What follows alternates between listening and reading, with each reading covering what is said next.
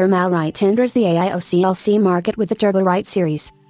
Thermalright set the standards for CPU cooling with its iconic tower-type heatsinks through the 2000s.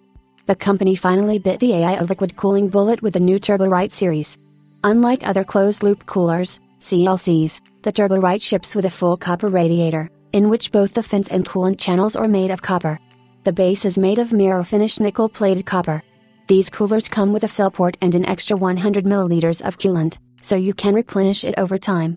The pump block features an ornament on top with RGB LED lighting. For now, the Thermalright comes in two variants based on radiator size, the Thermalright 240C, and the Thermalright 360C, featuring 240 mm by 120 mm and 360 mm by 120 mm radiators, respectively.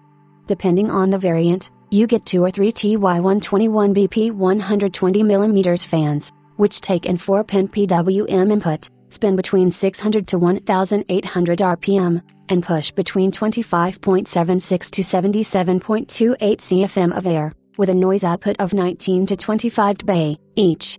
Among the CPU sockets supported are LGA 2066, LGA 115X, and AM4.